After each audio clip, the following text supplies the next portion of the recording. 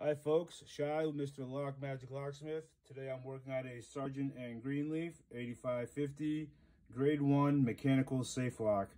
These theoretically have about 1 million different combinations, and today I'll be showing you how to dial it in so you can open a safe that you own, or if you just forgot how to do it.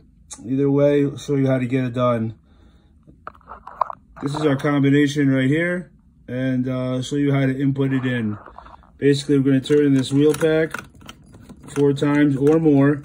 All it's really doing is clearing up the wheel pack so we can start fresh. And we're going to stop at our first number, which is 27, which is right here.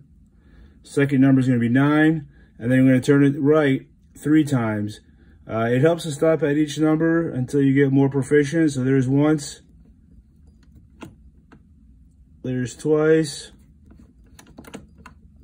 and there's 3 times. Our second number is going to be 61, and we have to turn it to the left twice. So we're stopping at 61.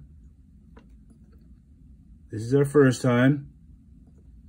One more time. I'm going to stop at 61.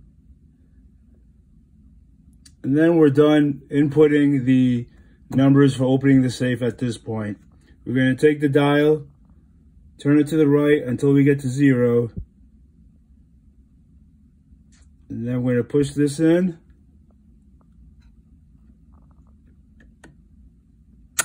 You hear that click, and then the bolt will retract. And your safe is now opened. Good luck.